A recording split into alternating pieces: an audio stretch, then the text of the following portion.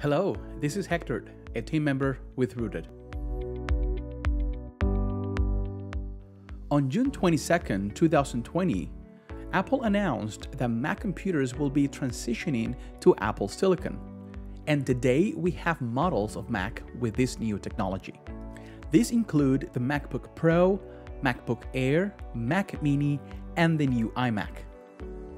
But as with everything that's new in the technology landscape, you may be asking yourself, what is Apple Silicon? Apple Silicon is an umbrella term that refers to the new system architecture that the latest Mac computers will use. This includes Apple's system-on-chip architecture and frameworks such as Metal and Accelerate.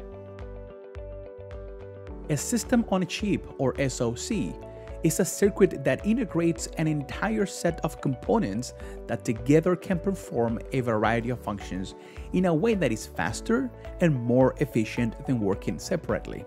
But this is not new in the Apple ecosystem. For years, devices like the HomePod, Apple TV, iPad, and iPhone have used a system-on-a-chip technology in the form of the A series. What is new now is that this technology has come to the Mac. And packing all of these features on Mac computers is the M1. This is Apple's first design shipped for Mac. There are several benefits of the M1. It integrates different components such as CPU, GPU, and I/O.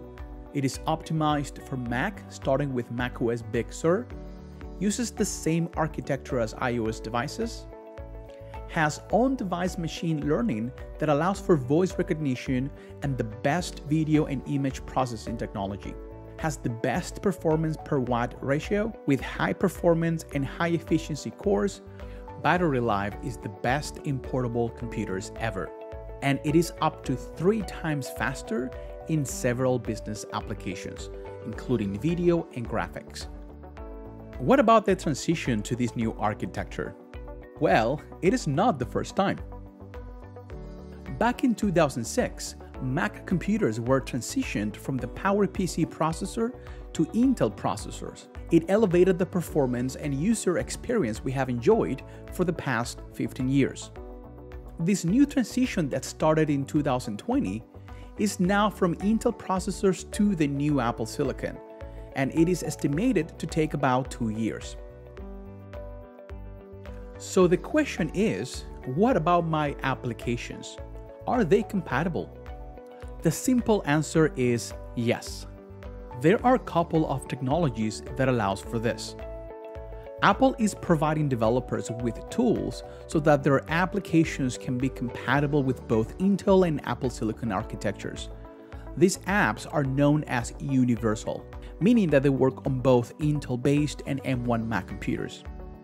But what about applications that are not yet universal? Introducing Rosetta 2. With Rosetta installed, applications that are Intel-based only are automatically translated to work with the Apple Silicon architecture.